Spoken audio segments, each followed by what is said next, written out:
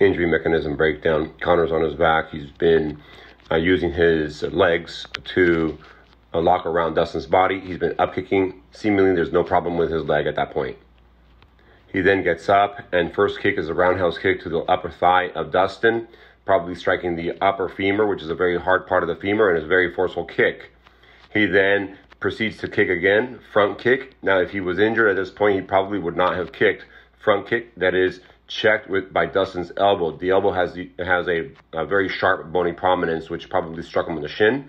And then he steps back, throws across, and this is right after the first two kicks. He'll step back, throw across, rotate on a planted leg, and that's about the time that his ankle will snap, or the upper shin, which occurs right about here, which is out of view. But I do have a close-up just before the strike. Rotates. Something happened at that point. It became wobbly, or wonky, as he called it himself, and he fractured it. Tell us what you felt. Tell us what you thought was going on. Just the thing had separated, and my blade landed on the wonky leg like Anderson Silva that time. Something similar to that.